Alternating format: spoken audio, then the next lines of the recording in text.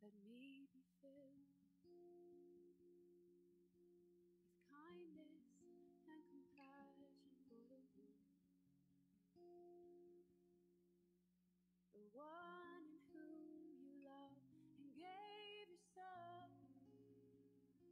for humanity. Increase my love. Help me to love with open arms like you do. A love that erases all the lines and sees the truth. Oh, that when they look in my eyes, they would see you. Even in just a smile, they would feel the Father's love. So how you love, from the homeless to the famous and in between. You formed us, you made us carefully, 'cause in the end, we're all your children. So help me to love with open arms like you do. A love that erases all the lines and sees the truth. Oh, that when they look in my eyes, they would see you. Even in just a smile, they would feel.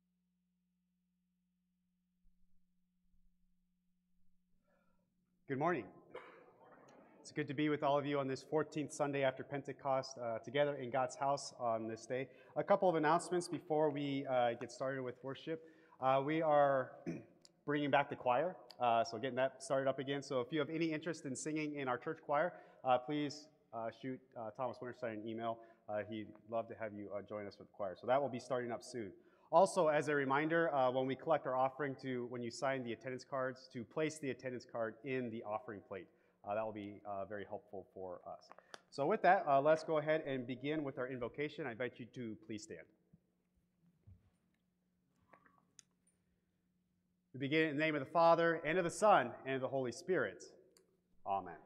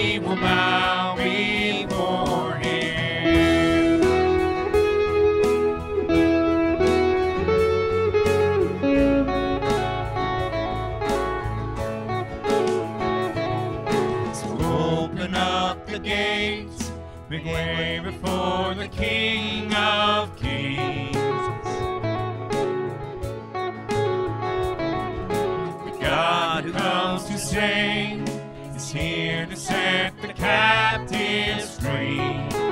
Who can stop the Lord Almighty?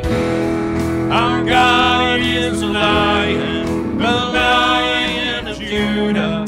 He's roaring with power and fighting our battles, and every knee will bow before him. Our God is the Lamb that was slain for the sins of the world. His blood breaks the chains, and every knee will bow before the Lion and the Lamb. Every knee will bow before him.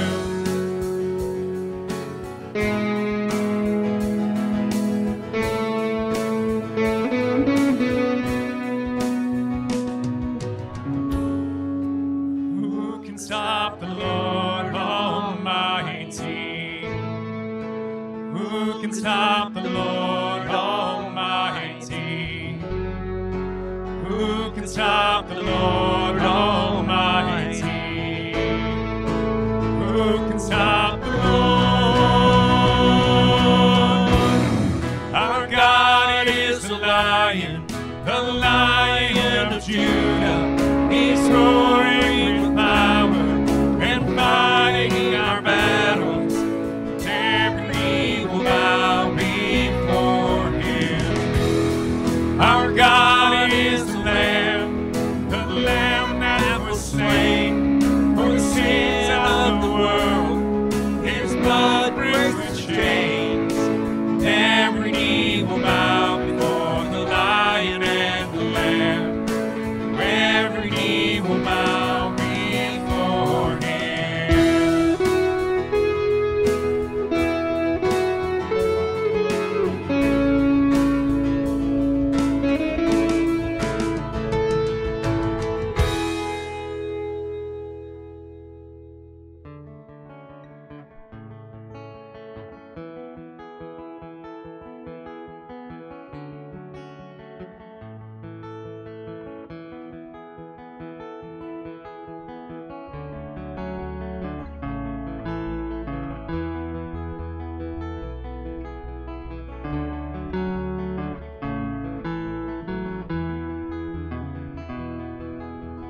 Higher than the mountains that I face, stronger than the power of the grave, constant in the trial and the change.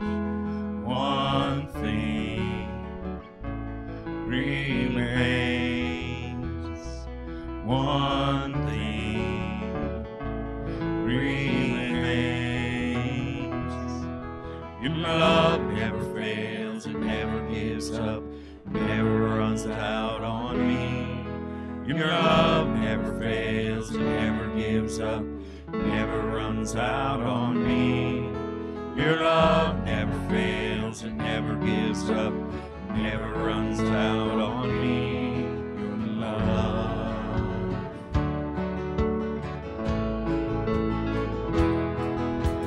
On and on and on and on it goes. It overwhelms and satisfies my soul. And I never ever have to be afraid. One thing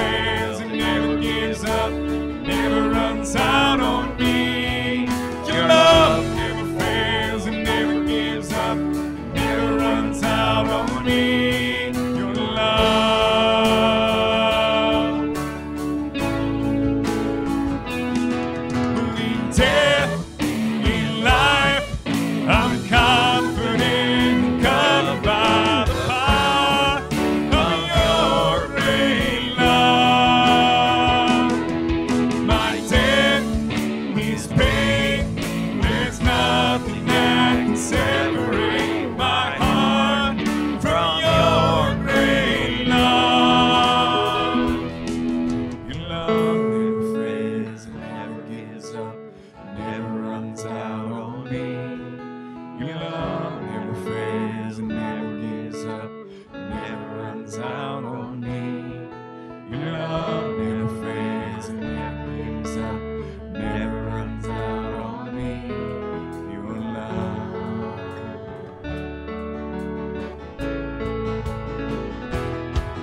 Your love never fails and never gives up, never runs out on me. Your love never fails and never gives up, never runs out on me. Your love never fails and never gives up, never runs out on me. Your love.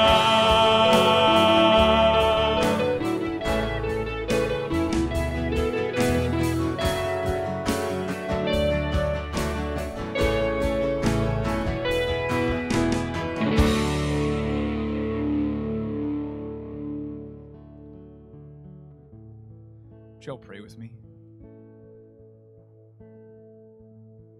Heavenly Father, we thank you for your great love.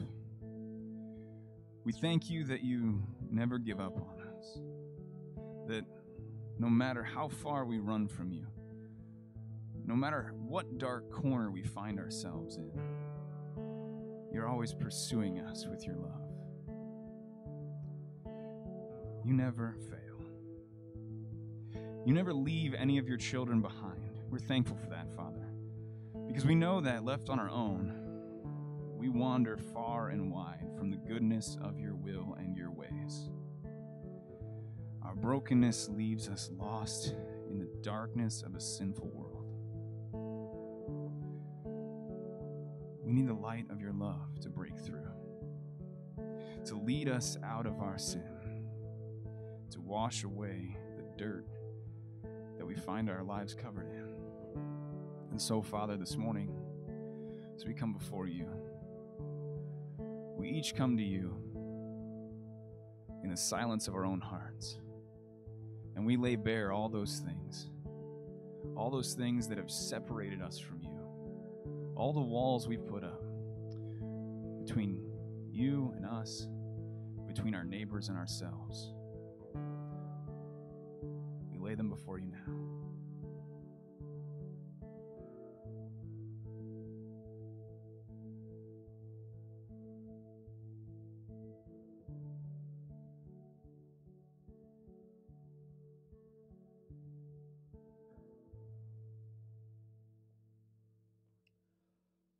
Our God is great, whose compassion never fails, and who is abounding in steadfast love.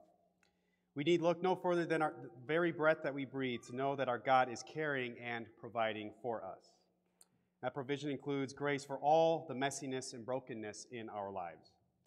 Through the work of our Messiah, Jesus, there is grace upon grace for each and every one of us. So today, as we are bidden by our Heavenly Father to turn back to Him, I, as a called and ordained servant of Christ and by His authority, forgive you all your sins. In the name of the Father, and of the Son, and of the Holy Spirit. Amen.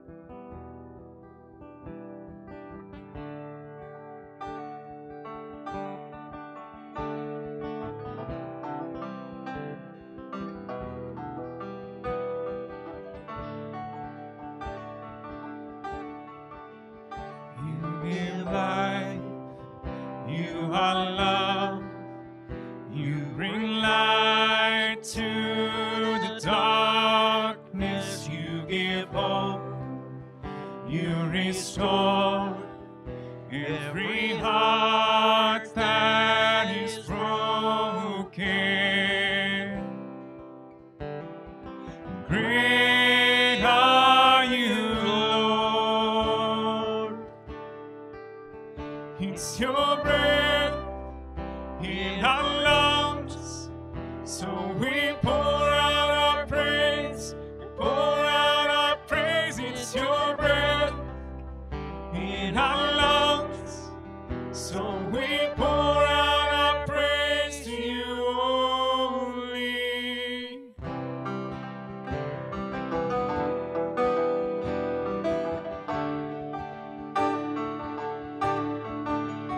You give life, you are love, you bring light to the darkness.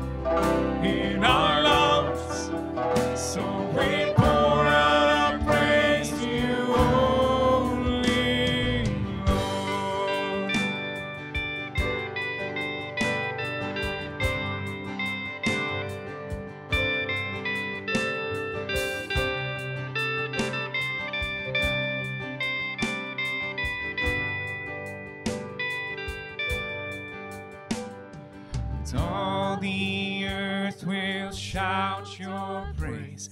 Our hearts will cry, these bones will sing. Great are you, Lord. And all the earth will shout your praise. Our hearts will cry, these bones will sing. Great are you, Lord. And all the earth will shout your praise. Our hearts will cry, these bones will sing. Great are you, Lord. It's your breath in our lungs, so we pour out our praise, pour out our praise. It's your breath in our lungs, so we pour out our praise to you only. It's your breath in our lungs, so we pour out our praise, pour out our praise. It's your breath in our lungs, so we pour out our praise to you only.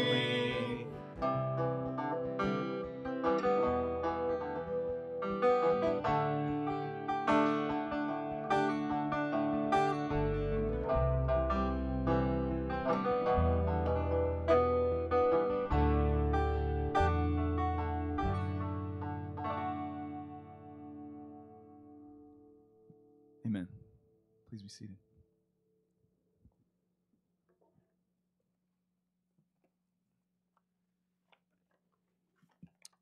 Our Old Testament reading for today is from Deuteronomy chapter 4. Now, O Israel, listen to the statutes and the just decrees that I am teaching you, and do them, that you may live, and go in and take possession of the land that the Lord, the God of your fathers, is giving you. You shall not add to the word that I command you, nor take from it, that you may keep the commandments of the Lord your God that I command you. Keep them and do them, for that will be your wisdom and your understanding in the sight of the peoples, who, when they hear all these statutes, will say, surely this great nation is a wise and understanding people. For what great nation is there that has a God so near to it as the Lord our God is to us, whenever we call upon him? And what great nation is there that has statutes and just decrees so righteous as all this law that I set before you today?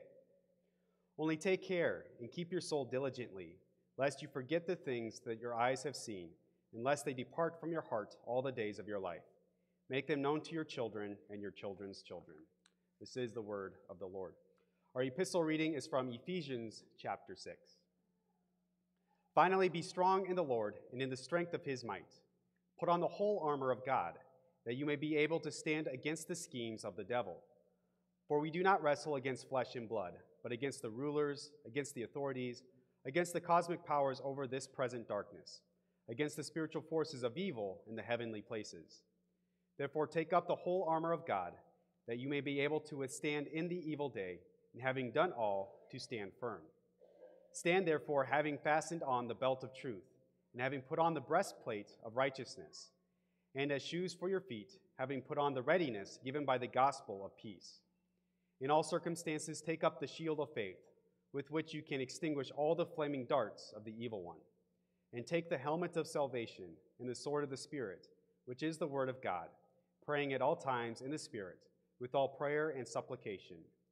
To that end keep alert with all perseverance, making supplication for all the saints, and also for me, that words may be given to me in opening my mouth boldly to proclaim the mystery of the gospel, for which I am an ambassador in chains, that I may declare it boldly as I ought to speak.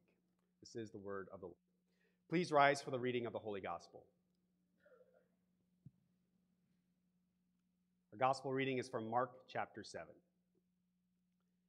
Jesus called the people to him again and said to them, "Hear me, all of you, and understand. There is nothing outside a person that by going into him can defile him, but the things that come out of a person are what defile him. And when he had entered the house and left the people, his disciples asked him about the parable. And he said to them, "Then are you also without understanding? Do you not see that whatever goes into a person from the outside cannot defile him, since it enters not his heart, but his stomach, and is expelled?" Thus he declared all foods clean. And he said, "What comes out of a person is what defiles him. For from within, out of the heart of man, come evil thoughts, sexual immorality, theft, murder, adultery, coveting, wickedness, deceit, sensuality, envy, slander, pride, and foolishness. All these things come from within. All these evil things come from within, and they defile a person." This is the gospel of the Lord. Please be seated.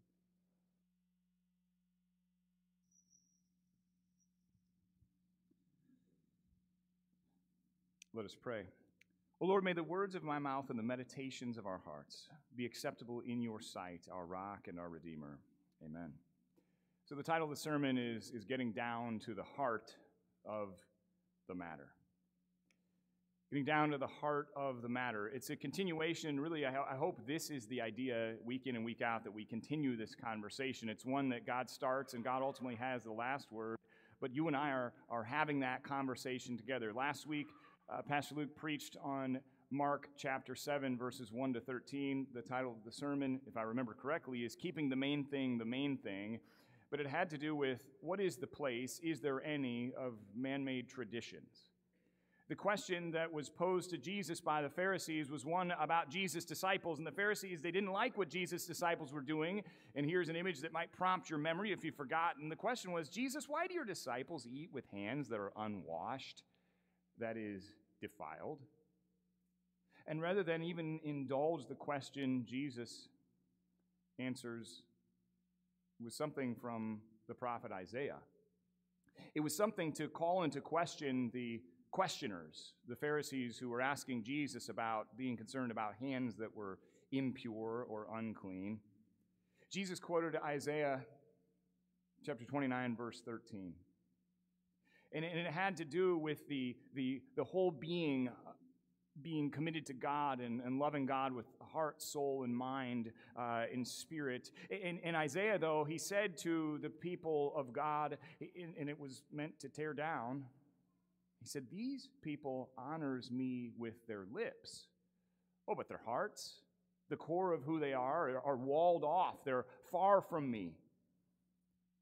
Thomas touched on this in the prayer when we confessed our sins, that our temptation is to wall our hearts off from God. Well, you can have my hands, but my hearts, well, that's my heart. I've only got one heart. That's for me.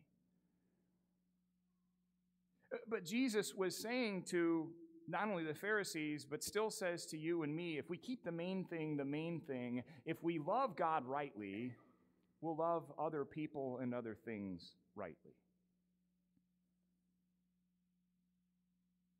The question that I wonder about, that Jesus was posing to the Pharisees, was, well, why are your hearts far from God? The rational thing, and the thing that these Jewish people would know if they know the law of God, His statutes, and His will for their life, we know that God says that my will for you is to live, not to die. And so choose the way of life, and yet,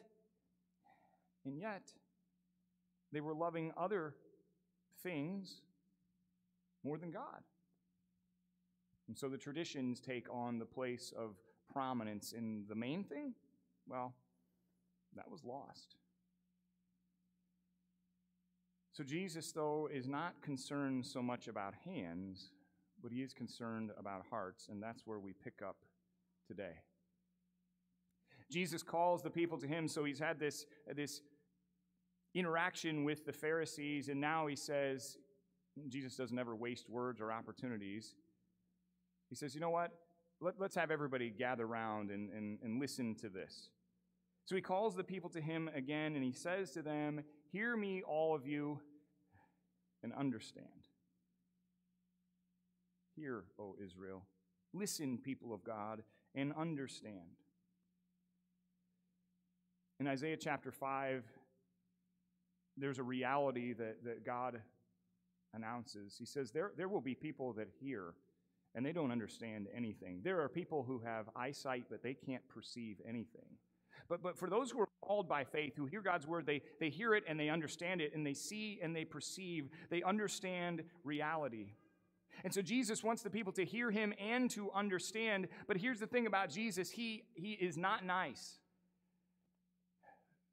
He's not nice.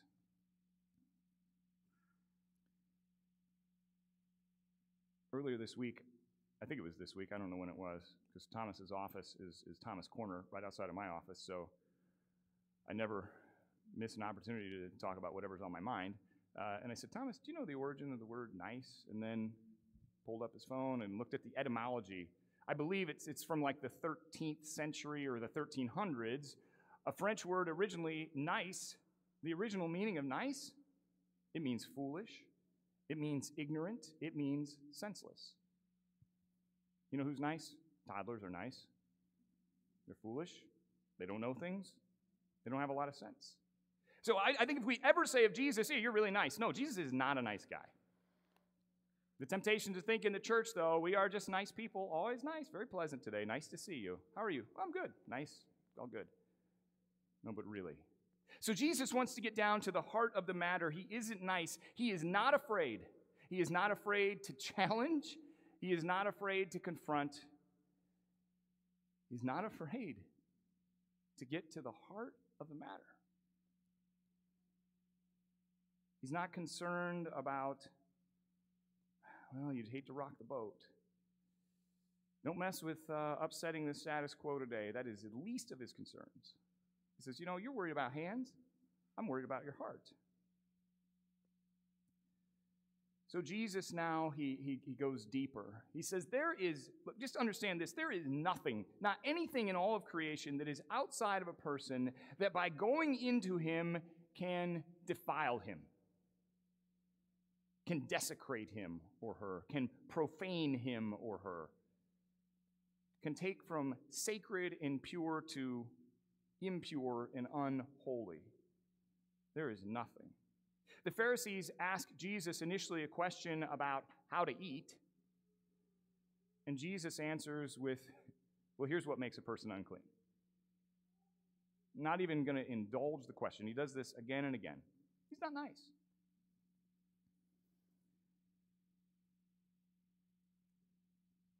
So this hangs out there. Jesus makes this statement.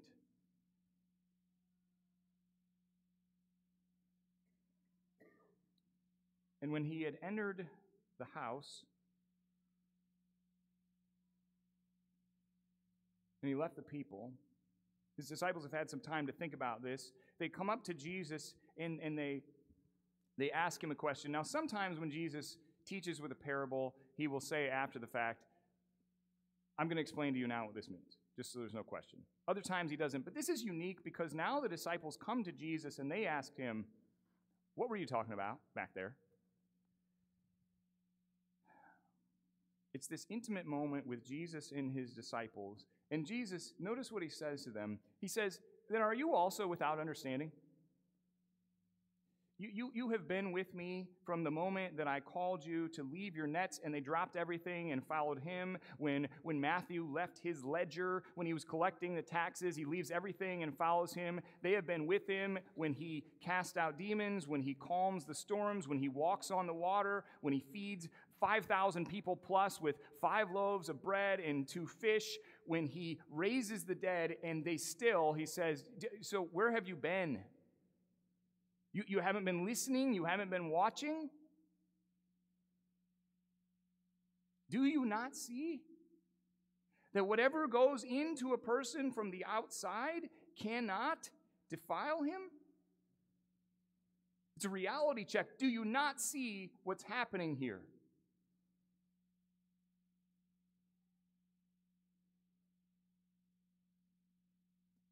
And then he gets a little bit of an anatomy lesson.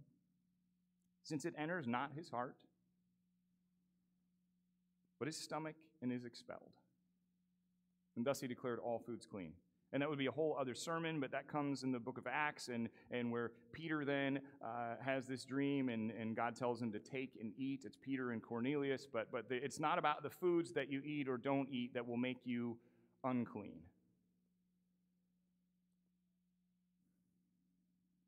that it enters not his heart, but his stomach, and is expelled. So then Jesus says, it's what comes out of a person. What comes out of a person is what defiles him. He's not talking about bathroom stuff here.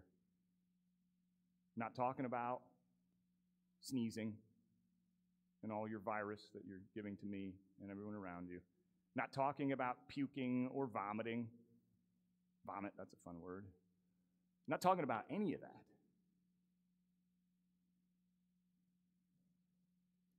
He's talking about the heart. Now, Jesus can see right into people's hearts. I can't, you can't. But what we can judge, what we can see are people's actions. Are their actions consistent with what they say? Are our actions consistent with what we say? So if I start hanging an IU banner in front of my house, you might begin to question me, right? Because you've always said, Pastor Troy, you're a huge Purdue fan. Why all of a sudden you're flying the IU flag? And I would say, well, I guess I'm nice now. I'm foolish and ignorant and senseless. That worked out pretty well. Remember that. Write that down, Pastor Luke. So only nice people root for IU. But you'd say, hey, well, your actions are not consistent with what you say. Or if you say, I'm really into fitness now and nutrition. And you say, well, it looks like, as far as I can tell, you haven't worked out for 2 years. And you have no discernment in what you eat. But hey, whatever you say. Right? So we say, I can't judge your heart, but I can judge your behaviors. Doesn't seem to line up. But Jesus can see right into our hearts. And so Jesus then begins to list off, and Pastor Luke has already read it, for from within, out of the heart of man, come evil thoughts, sexual immorality, theft, murder, adultery. He doesn't stop there. Coveting, wickedness, deceit, sensuality, envy, slander, pride, foolishness. The things that come out of the heart of the man and the woman are not good things. They're not things that build up or lead to life or strengthen relationships. They tear apart.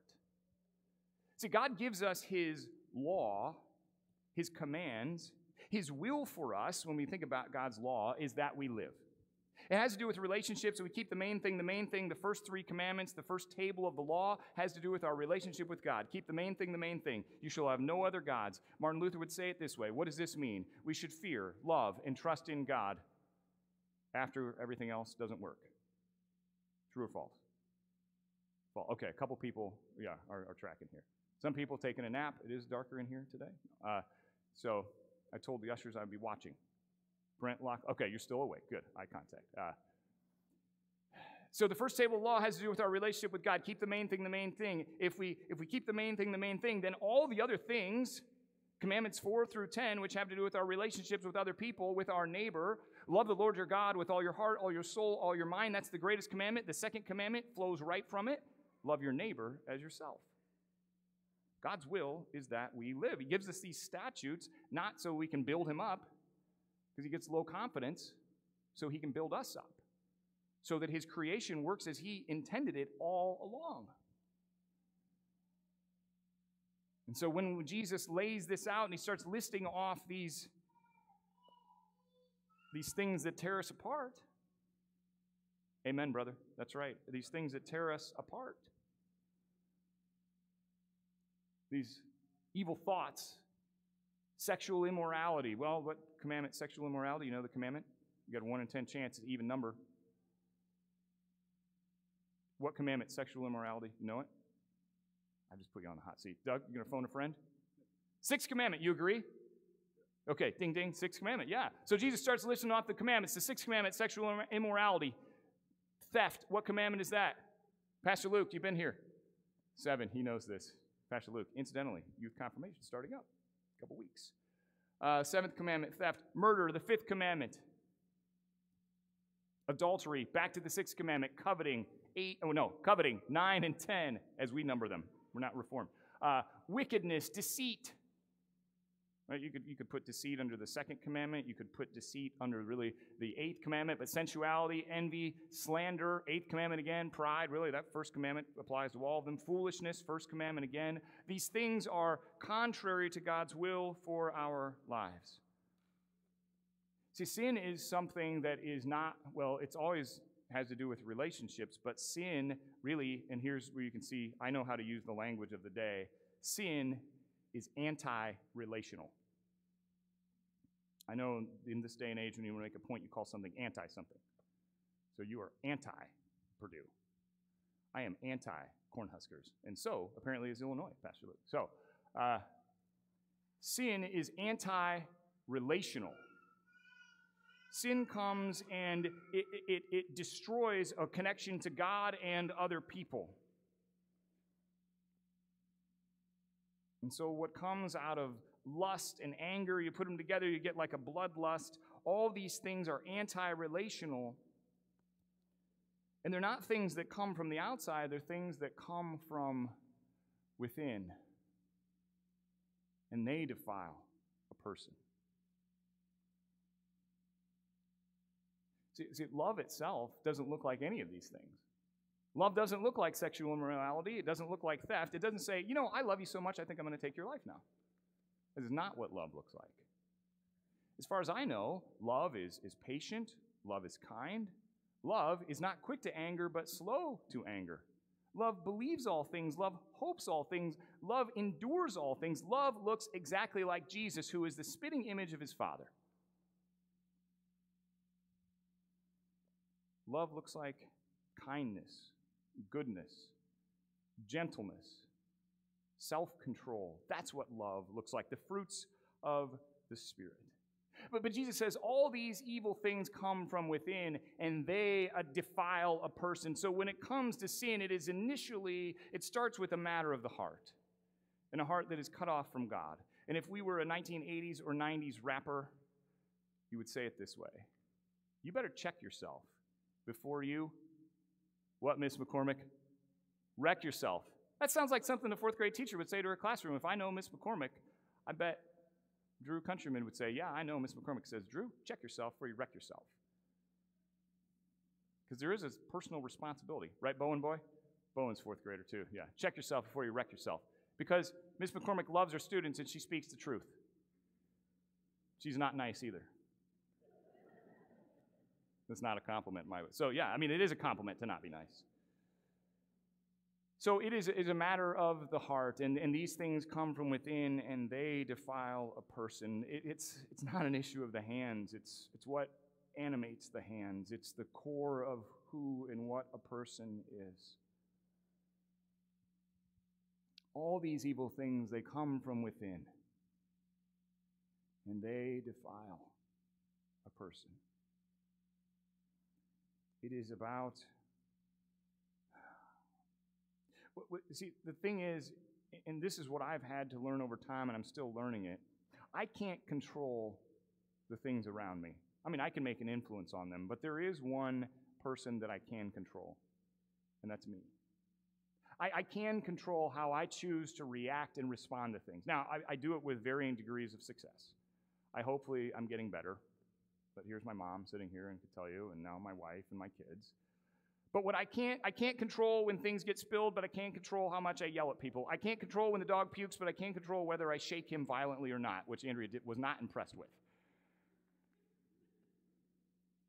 See, if it is about responsibility, and it starts with, hey, check yourself, Troy, before you wreck yourself.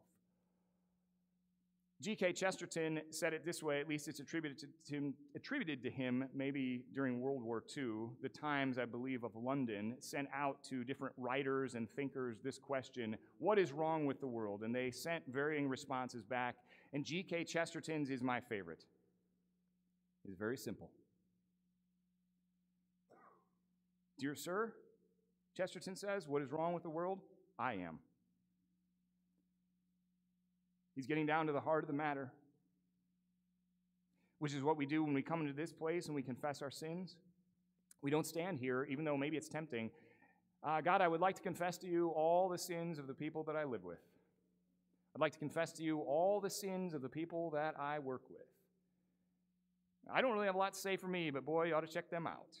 No, we confess our sin because the one thing I can control, or maybe I'm confessing what I didn't control, or maybe I'm confessing what I did leave out, because ultimately the issue is not with other people. My issue and yours is ultimately with God. Because when you stand before the throne of judgment, he's not judging you based on other people's sin. He's judging you based on your sin in your heart. And there is nothing that darkens a man or woman's heart like a conscience that is unclean or impure. But you know where you go to get a new heart? To God. But in that vein, I don't want to forget before I get to this, another way of looking at this, if you like Pogo the possum, not a porcupine. I wasn't as familiar with this. Thomas was, but what is wrong with the world? Or you say, well, we have met the enemy, and he is us. And that's if you're concerned about environmentalism and campsites. Don't leave your litter on the campsite.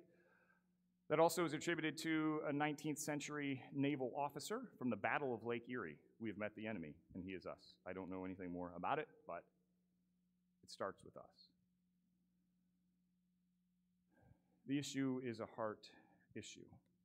And the only way to get a new heart, a heart that is in line with God, that is not only calibrated but cleansed rightly, is to go to God. And God's desire is to give you and me a new heart. We hear this in the Old Testament. It is the prophet Ezekiel who goes to the people of God and speaks on God's behalf, and God promises, I will give them one heart. And a new spirit I will put within them. I will remove the heart of stone from their flesh, even though everybody is looking apparently for a heart of gold. I'm getting old. But God is going to remove your heart of stone. Because an ossified, calcified heart is a dead heart. But he's going to give us a heart that actually beats and pumps blood and life. And I will give them a heart of flesh, that they may walk in my statutes, because my will is that they walk and follow me. I am the Lord of life. Because a dead person can't walk anywhere. But a living person can hear and see and has life and freedom. And they'll keep my rules and obey them, because it's just the thing that's best for them. And they shall be my people, and I will be their God.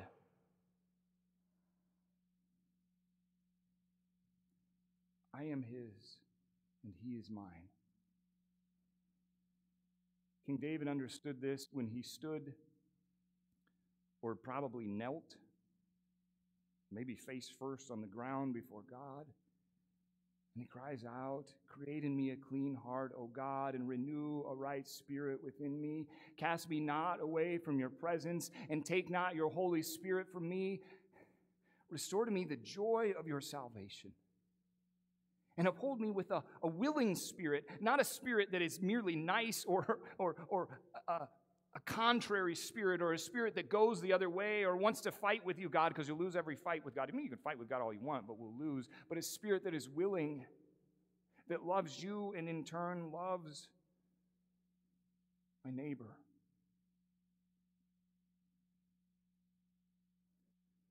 See, the issue, it starts, what's wrong with the world? Well, it's me. If you're going to blame anybody, blame yourself first. Not a popular answer. You're a victim of your own circumstance. Or the issue also, well, it is a spiritual issue. We heard the lesson from Ephesians chapter 6. For we do not wrestle against flesh and blood, but against the rulers, against the authorities, against the cosmic powers over this present darkness, against the spiritual forces of evil in the heavenly places. Our wrestle, our battle is, well, there is a spiritual battle, and it's against Satan, because the old Adam, the old Eve, the sinful nature is happy to go along and collude with Satan in things that don't build up but only destroy. I don't think the answer with Flip Wilson of "the devil made me do it" is a very satisfying answer. You can give it, but I would say it's too simple. But there is a spiritual battle out there. But I will tell you, when we're thinking about sin and the impacts of sin, I think there are only two answers. The first one is what's wrong with the world, and we've confessed it today, it's me. And you could say, but Satan. Shannon, could you take me back to wherever slide I was on that was a picture? Because now I do want to confess the creed, but not yet. For some reason, it is not there. Go back one more. You're letting go back one more. Well, that's fine. Just leave it. No, that's good. Okay, we'll go back to this next one. We'll go one more. Okay, hold it right there. Nothing else. Okay, good. I think this painting by one of my favorite artists, Edward Rioas. This is from the book Dear Christians, One and All Rejoice, where he illustrates hymn verses here. And this verse, I think, shows both the tension of, well, it starts with me, and sin is anti-relational, and sin, it cuts us off, first of all, from God, but also from one another. And there you see Adam and Eve who are standing there, and God's will for them was to live, but they decide to take matters into their own hands. They collude with Satan, the tempter. They are now entangled and enmeshed in sin. They can't bear the sight of themselves. They can't bear the sight of one another. They can't find God because, well, they don't deserve him anyway, and now they are not alive but dead. They are a victim of their own circumstance. But at the same time, we see that there is Jesus who hangs on the cross for the sins that they have committed, but it is by Jesus' death that he has destroyed death itself. And there is that more than a serpent, but looks like a dragon, a slithering dragon, who is crushed. See, ultimately, our problem is with God. And the only solution, the main thing, is Jesus, who is in the center of all things. But the temptation always is to blame, right? That's what Adam and Eve did. Adam, what did you do? Well, God, I'm glad you asked. It's Eve's fault. If you had never given me this woman, I thought she was a blessing, actually a curse. And then Eve, what did you do? Well, it wasn't my fault. The serpent, you put this serpent here, you put this tree here, a good-looking tree. Not my fault. And so the blame game happens, and ultimately it's God who has mercy, who gives life. But the blame game is something that it keeps coming up because the temptation is to say, well, the enemy is always someone or something. Who do we blame for what's wrong with the world? Well, I know what to do on August 29th, 2021. I think I follow the science. You know who I blame? Everyone who is unvaccinated. Well, actually, no. If you follow the science, I think I would blame everyone who is vaccinated because now they're carrying even more viral load and they don't even know it. And now they're killing everyone else. Well, I don't know. You know who I would blame? People who don't wear masks. Well, I would blame people who do wear masks. You know who I would blame? I would blame all of the Democrats. No, actually, it's not the Democrats. They're all very good, very, very loving people. It's all the Republicans. Don't care a whit about anybody. No, I would actually blame all the liberals. No, I would actually blame all the conservatives. You know who I would blame? The problem is all of these woke people. No, actually, you know what the opposite of woke is? I know, it's based or base. They're the problem. You know who I would blame? I would blame the Jews. No, actually, it's the Christians' fault. Well, you know, I would actually blame the Muslims. No, I would actually blame the atheists. On and on it goes. But you know what hits even closer to home? You know who I would blame as we're thinking about things here at St. John? I would blame Pastor Luke. And then he would say, I would blame Pastor Troy. No, you know what? I would blame all those fuddy-duddies in the traditional service. Nope, you're actually wrong about that. I would blame all those people that go to the new song service and are all their newfangled songs. You know what, though? But we have a school here. I would blame all those school families. They're not pulling their weight. You know what, though? I would blame those church families who don't have anything to do with the school. It's their fault. I would blame the office. I would blame the teachers. On and on and on it goes. Oh, wretched men and women that we are, who will deliver us from this body of death? And the answer is Jesus. Amen. Jesus. You know where the blame goes? Into Jesus. He hangs there on the cross. The sinless one. The blameless one. For you and me. He takes all of the things that we're so tempted to justify for any and every reason, he takes it into himself. And he also takes all of your neighbor's sin into himself. It is by his death that he has destroyed death, but he is not dead. He is very much alive. He is risen, and in him we have life. We are free. We have forgiveness. We have the truth. If only we could live like we believed it. If only I could live like I believed it. The last part of this, though, is something that Pastor Luke and Thomas and I talked about this week is, well, okay, so we can play the blame game, but the reality is Jesus has died for everyone, even the people I'm most tempted to blame. But also, so the greatest commandment is to love God, and the second is to love your neighbor as yourself. But the temptation is to wait until tomorrow to love your neighbor. And so I'll say it this way, and I think this is true. You can only love your neighbor today. See, I like to procrastinate. Anything that could be done today would probably even be better to do tomorrow. And a lot of times, I will lie to myself and justify, you know what, it would be good to love my neighbor, and I'll start doing that tomorrow. But for today, I'm going to hold on to my grudges. And then you know what happens when tomorrow comes? Say, you know what would be a really good idea? To forgive my neighbor, to love my neighbor. And I will do that tomorrow. It is so easy, if you're like me, to lie to myself and justify waiting until tomorrow to love my neighbor. And the blame game, it just keeps going and going and going. But you and I are in the right place, the best place to be on a Sunday morning, or soon it'll be afternoon, where the main thing is still the main thing. It's all about Jesus, the one who took your sin and your neighbor's sin to the cross, the one who was raised on the third day and who is alive, and in him you and I are free to love God and love your neighbor, not tomorrow, but today. Today. See, there is freedom that comes in personal responsibility that says, yeah, God, if I'm honest, what's wrong with the world is me. And he says, I'm so glad you said that. You are forgiven. Look to Jesus. You are free. And now don't use that freedom just to sit on the couch and never do anything again, but use that freedom to love your neighbor, to courageously love your neighbor. I don't know all your neighbors, but you do, and so does God. And they are people for whom Christ died, just like you.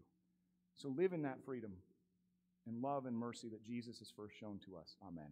And now may the peace that passes understanding guard and keep your hearts and minds in Jesus, our Lord and Savior. Amen. We continue now. Is it the creed now?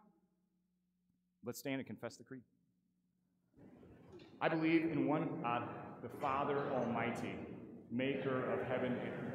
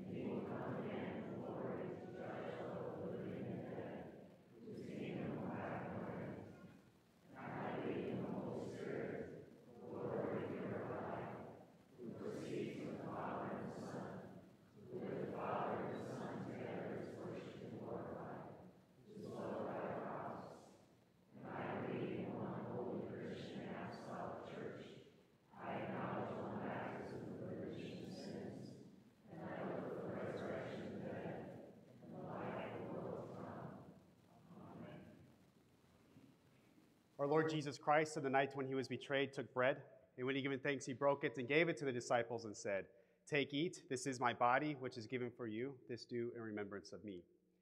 In the same way also he took the cup after supper, and when he had given thanks, he gave it to them, saying, Drink of this, all of you. This cup is the New Testament in my blood, which is shed for you for the forgiveness of all your sins. This do as often as you drink of it in remembrance of me. The peace of the Lord be with you always. Please be seated.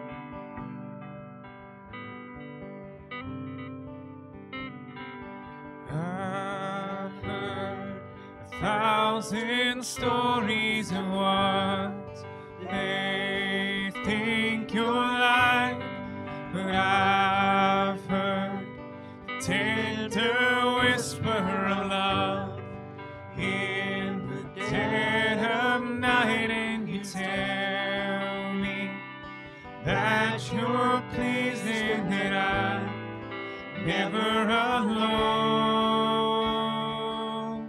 You're a good, good Father. It's who you are.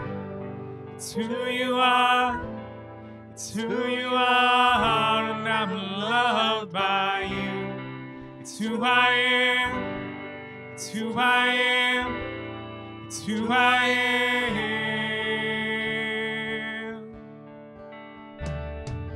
I've seen many searching for answers far and wide, but I know we're all searching for answers only you provide, because you know just what we need before we say a word. You're a good, good Father. It's who you are. It's who you are. It's who you are. And I'm loved by you. It's who I am. It's who I am. It's who I am. You are perfect in all of your ways. You are perfect in all of your ways. You are perfect in all of your ways to us.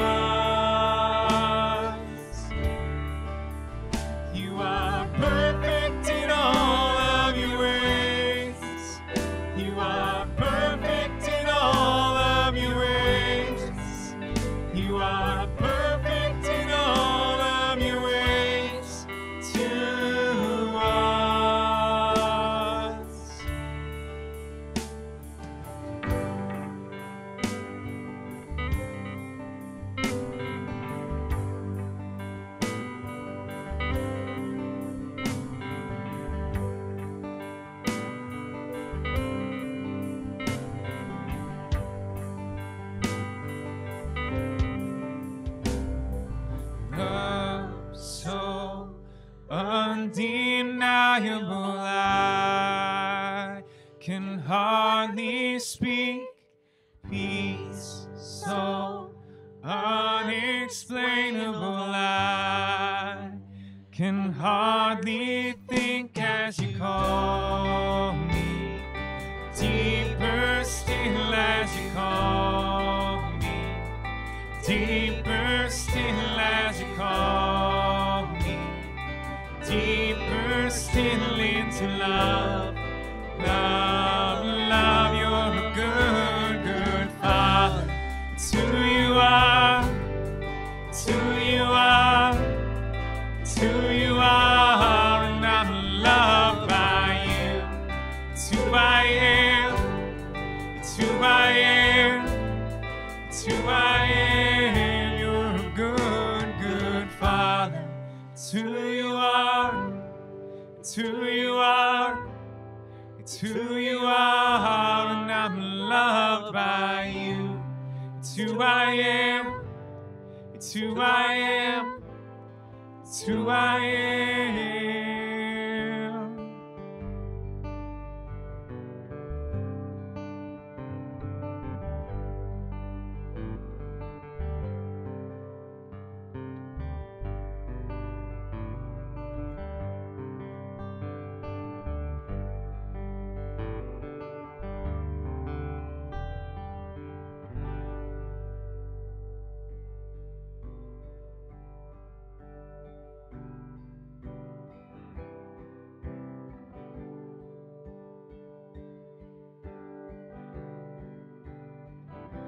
Cast my mind to Calvary, where Jesus bled and died for me. I see his wounds, his hands, his feet, my Savior on that cursed tree. His body bound and drenched in tears, they laid him down in Joseph's tomb, the entrance sealed by heavy stone. Messiah still and all alone.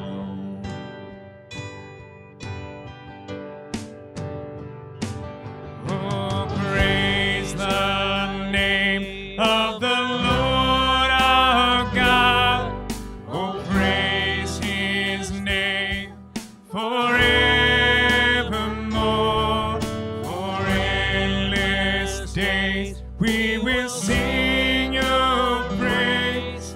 Oh Lord our God. Then on the third, at break of dawn, the Son of Heaven rose again. Oh, trampled death, where is your sting? The angels roar for Christ the King.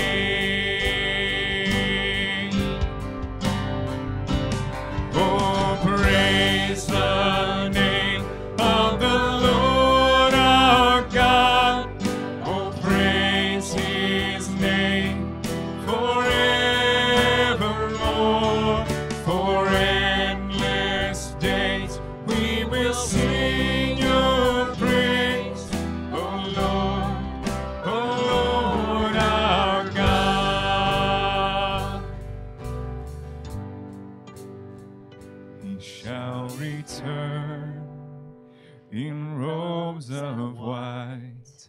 The blazing sun shall pierce the night, and I will rise among the saints, my gaze transfixed on Jesus' face. Oh, praise the name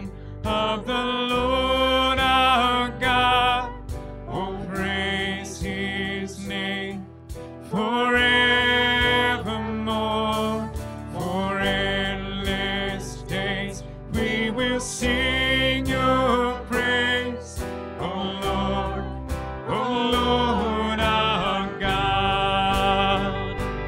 Oh, praise the name of the Lord our God.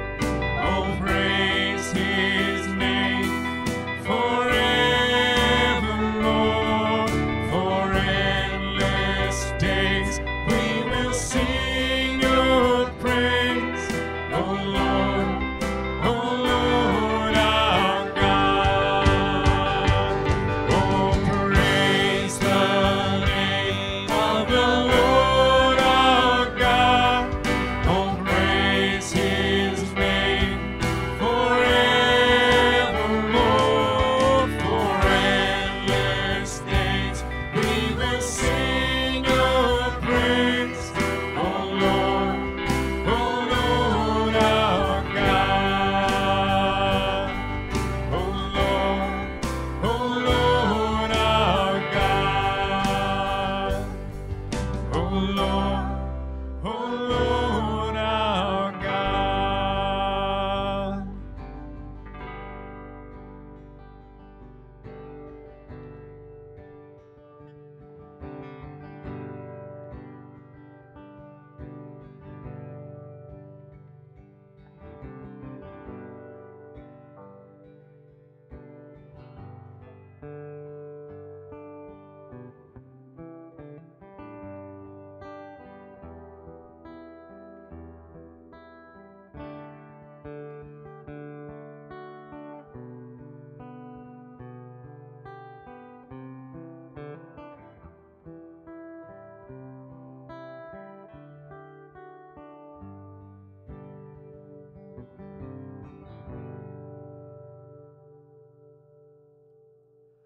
The true body and blood of our Lord and Savior Jesus Christ strengthen and preserve you both in body and soul today and to life everlasting. Depart in his joy and peace. Amen. Please rise for prayer.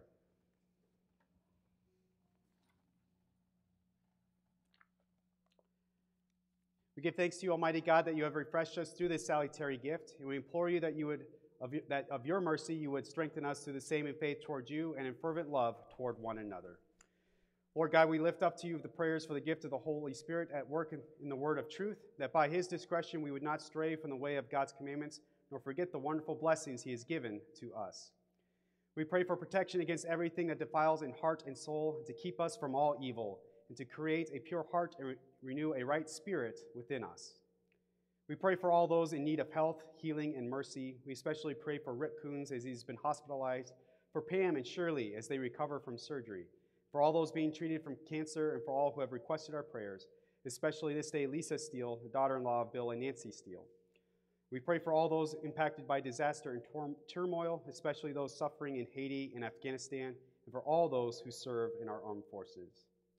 We pray for hearts purified by God's cleansing word and aid to lead godly lives before him and all these things. Into your hands, O Lord, we commend all for whom we pray, trusting in your mercy through Jesus Christ our Lord. Amen. Lord, remember us in your kingdom and teach us to pray. Our Father, who art in heaven, hallowed be thy name. Thy kingdom come, thy will be done, on earth as it is in heaven. Give us this day our daily bread, and forgive us our trespasses, as we forgive those who trespass against us. And lead us not into temptation, but deliver us from evil. For thine is the kingdom, and the power, and the glory, forever and ever. Amen. Please be seated. This time we gather our tithes and offerings. We also ask you to fill out the attendance cards and place them into the offering plate.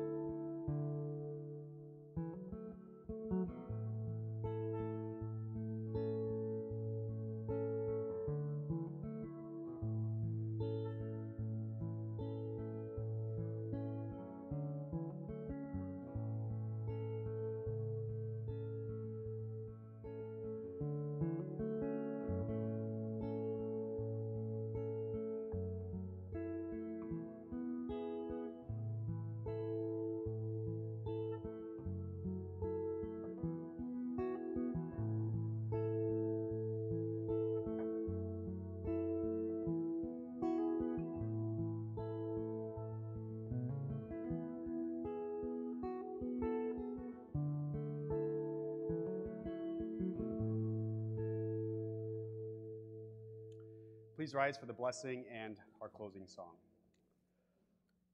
The Lord bless you and keep you. The Lord make his face shine on you and be gracious to you. The Lord look upon you with favor and give you his peace. Amen.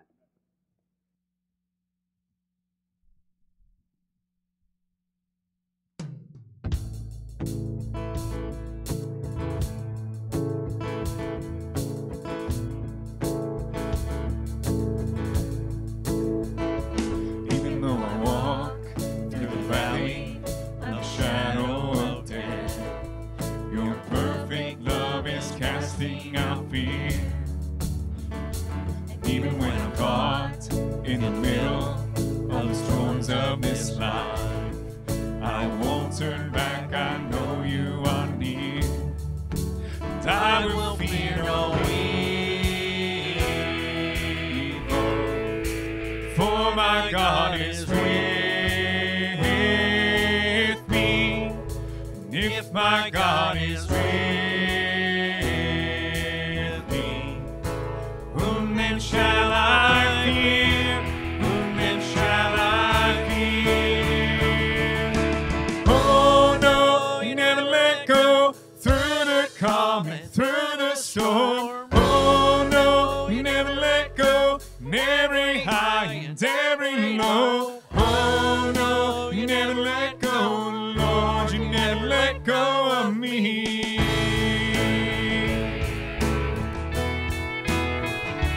I can see the light that is coming for the heart that holds on. A glorious light beyond all compare.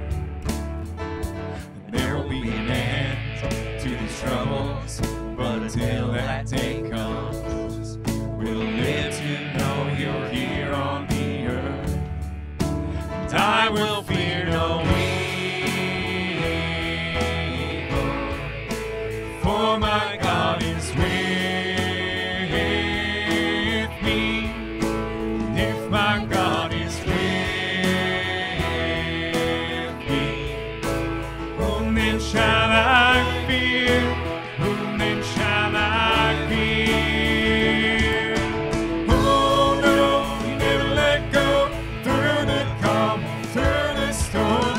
Oh no, you never let go in every high and every low. Oh no, you never let go, Lord, you never let go of me.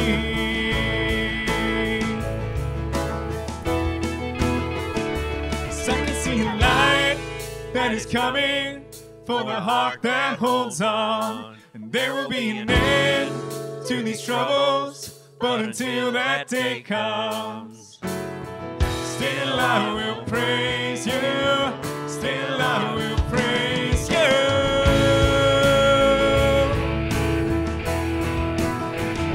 Yes, I can see a light that is coming for the heart that holds on. There will be an end to these troubles, but until that day comes, still I will praise you. Still I will praise you.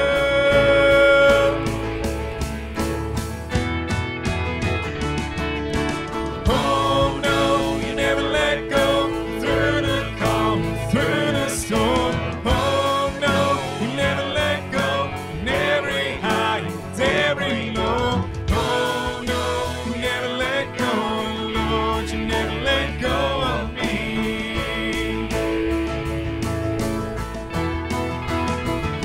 Singing, oh no, you never let go through the calm, through the storm. Oh no, you never let go in every high and every low. Oh no, you never let go, Lord, you never let go of me. Lord, you never let go of me. Go in peace, serve the Lord, have a great week.